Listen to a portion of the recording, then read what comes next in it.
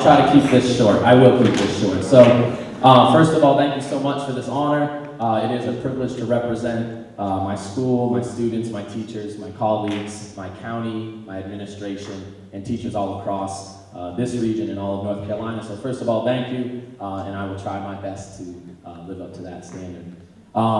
You said something, and I'll just remark on one thing. I truly believe that public education is the cornerstone of our foundation, and it is a hope for our future. And for most of you, you have your bracelets already. And this Friday, we have a chance to prove it to our school and our community. We're going to raise about $3,000 to be donated to different causes. And it's because of what teachers and students are doing in our public schools. So you should be proud of what you guys are doing as students, and we as a staff should be proud of what we're doing.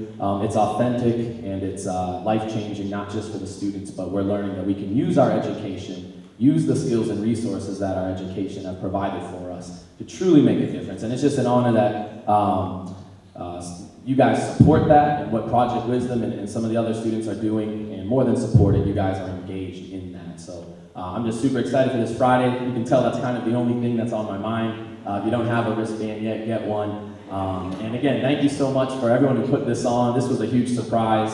I don't know if they told you how they tricked me into this, but they told me 2 of my Project Wisdom students were suspended. And that they did something in the auditorium, and that the pep rally might not be happening. So I walked into this really scared, and this was a pleasant surprise. So much better than what I expected. Thank you guys so much, and once again, thank you.